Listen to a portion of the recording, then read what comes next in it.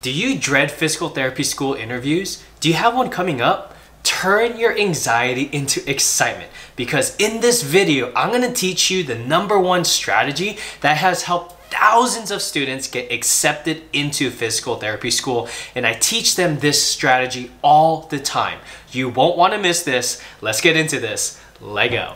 What's up everyone? My name is Dr. Justin Lee, physical therapist. I'm a PT school admission expert and I help students get accepted into physical therapy school the first time. So this strategy is super crucial when you're giving your responses in your physical therapy school interview. Of course, you have the typical dress nice, dress to impress, make sure you are confident and have good body posture, but what do you actually say? There is a formula to all of this, and I'm going to teach you about this right now. So make sure you're paying attention and taking notes. So when you give your responses, when you're talking, when you're communicating, the #1 thing that you always have to have are stories.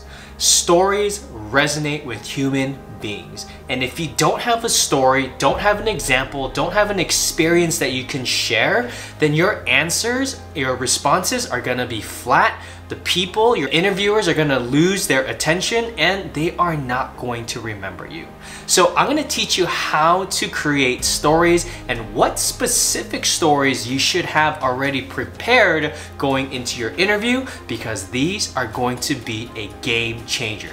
You don't want to miss out on this, and this next part is super crucial. So there are 2 parts to this. The first part is the formatting of the story itself. You want to make sure that you're storytelling in a way that captures attention and engages the interviewer, right? So I'm going to teach you how to do that here in just a bit. And the second part are the examples. What examples should you have prepared going into your interview? I'm going to teach you those specific things. So let's dive deeper into how you should format your stories. So a good story always has 3 critical parts, and the third one is really important. So the first part is you as a person has to encounter some kind of struggle or a conflict. This is really important because it sets up the scene. Every good story has a problem or a villain, right? And it's up to that main character to address the problem or the villain, or fight the villain, or defeat the villain. So that's the second part, is you overcoming that problem, you overcoming that conflict, or you solving that problem or conflict. This makes a lot of sense, right? Because you as the main character need to solve that problem, because every problem always gets solved. That's a good story, but it doesn't end there. The third part, that is the most critical part of any type of response or story, is how you have been transformed in that journey to overcome the problem. I was shocked when I have mock interview sessions with students trying to get into PT school. When I asked them to give me a response, #1, they don't tell stories, and #2, they don't know how to tell a really good story by having these 3 parts. So this video is really important to teach you the formatting of all of this, and I'm gonna give you an example of what I'm looking for in just a bit. But I was just so amazed and really so shocked that students don't know how to give these responses. So let's give an example of what this should sound like. One time I was helping a new patient go through several exercises, and I realized that the patient and I were not communicating well. I was telling her to do one thing and she was doing something totally different, and things start to escalate. She started to get frustrated and she started to give me a little bit of attitude, and then I got frustrated and I got offended because she was giving me attitude, and this started to slowly spiral and kind of build up. And I got to a point where I said, you know what, I need to pause and figure out how to get this patient to do their exercises correctly, and also come to a collaborative agreement where she can leave happy and empowered. So instead of telling her what to do verbally, instead I pivoted my strategy and I started to show her. I demonstrated the exercises. I then started to tap on certain muscles where she should feel what muscles should be activated. Instantly, things started to change. She started to understand what was going on. her movements became clear that she was doing them correctly, and she felt the same understanding of which muscles should be activated. During this process, I really grown from this experience because this could have went totally south and we could have had a big argument, and I would have left offended, she would have left offended, and things would not have ended up well. However, during this experience, what I have learned is that not every patient learns the same.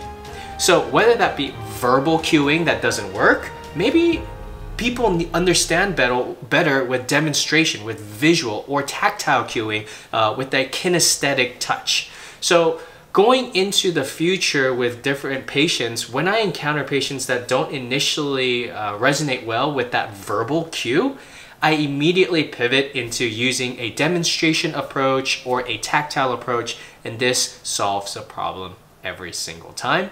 And I'm really excited to use this strategy in the future when I work with my future patients. All right, so you guys saw what happened, right? Situation was stated, there was a problem, then you talked about what the solution was, and then finally, what did you learn and how are you transformed during that process? You have to use that strategy with every single story that you share, because that is what's going to engage the interviewer. Now, what I'm about to share with you is going to transform the way that you approach your interview questions.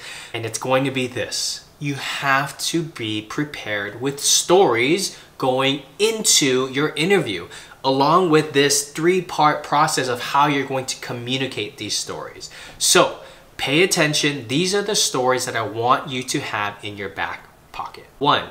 When was there a challenge and how did you solve that challenge? How did you save the day? 2. When did you show leadership? 3. What drives you to stay motivated and keep moving forward? 4. A time when you had a conflict with somebody or a patient. 5. A time when you messed up and what did you learn and how have you grown in that situation?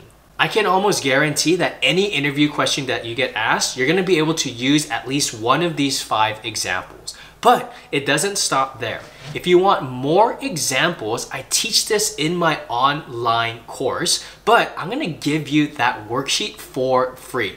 Go to the link in the description. I call this my story collection box.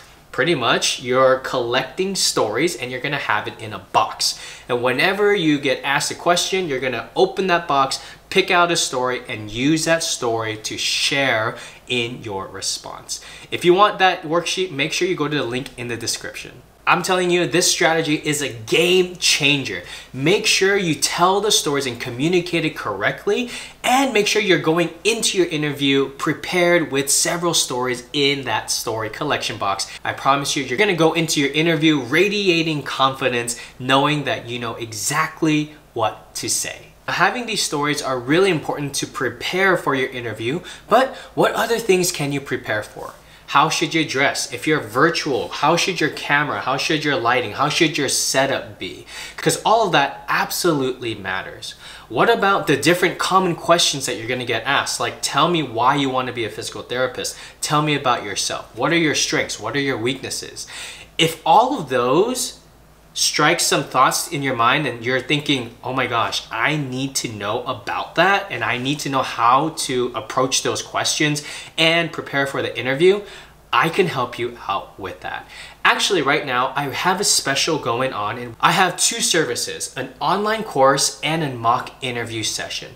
Both of those you can pay for separately, but my students who get accepted into PT school do both. And if you're interested in getting that program, the interview program, go to the link in the description and you're going to learn all about that. The students who do both the online course and the mock interview with me, get accepted. And I'm confident that it's going to help you too. If you have any specific questions about your mock interview or about the specific school that you are going to interview at, during the mock interview session, we're going to talk about all of that. And during that session, I'm gonna lift you up. I'm gonna encourage you. I'm gonna tell you where you need to work on, what I thought was really good, and help make sure that you are fully prepared and equipped to have a confident interview coming up. If you watch this video all the way to the end, I really would appreciate if you give this a like. And if you have any questions about the interview process, let me know in the comments below so I can make more videos like this to add value to the online space. Every day is a great day to lift weights, lift others, and lift yourself up. Stay lifting.